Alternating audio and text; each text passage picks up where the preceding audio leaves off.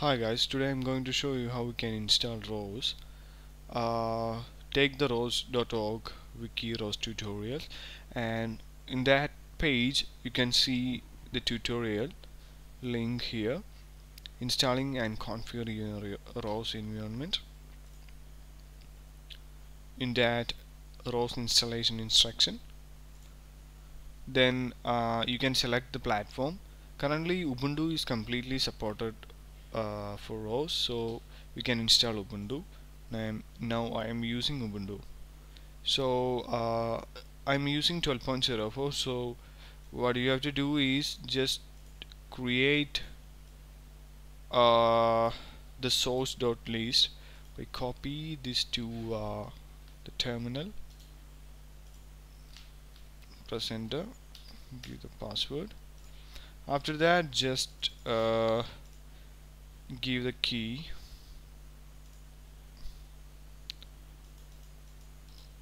Okay,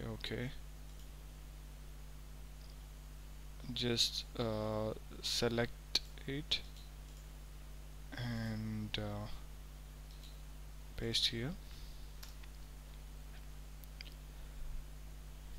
add the key. After that, you need to update the repo. Center, this is updating.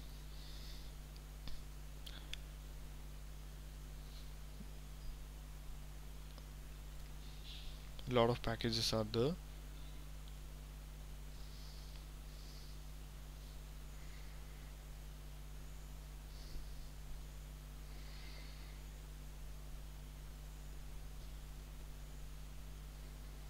The updation is completed. After that, you can install the full install. You can install full ROS package using sudo apt get install ROS Furate desktop full, or if you want only some components like RVs and RX, so you can install ROS Furate desktop. So according to that, according to your need, you can install it. After that, you need to set up the environmental variable. Just copy paste this to terminal.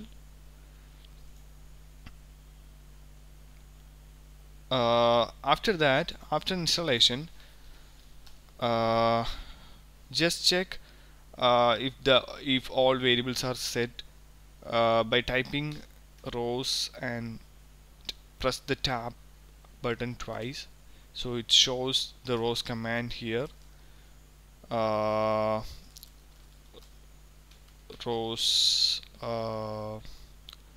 we can check the ROS score here. Yes, it's working.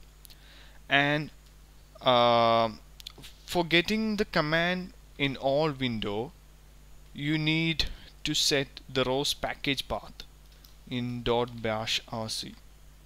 So actually this is the thing that this command doing. You can do this manually. So just add, just open .bash rc and add source opt ROS Furate setup.bash. Then add this line to export ROS package path equal to $ROS package path colon a path. Actually this ROS package, actually this path is the package path. If you want to install a ROS package, the package must be in the ROS package path. For example, if you want to install PR2 test arm navigation, you need to add this line, the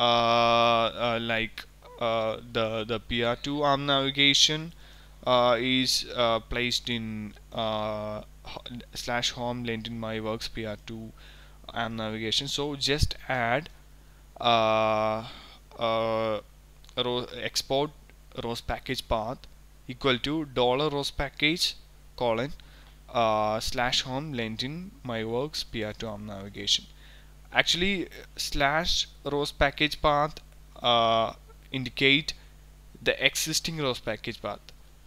We can print the existing ROS package path using ROS package path. This is the current path. So opt ROS furate share, then these all are the path. So after setting the path, we will get the ROS commands here. ROS. Now I think we are ready with ROS. So that's all for now, and I think we can do the next tutorial with navigating the ROS file system. Okay, thank you guys.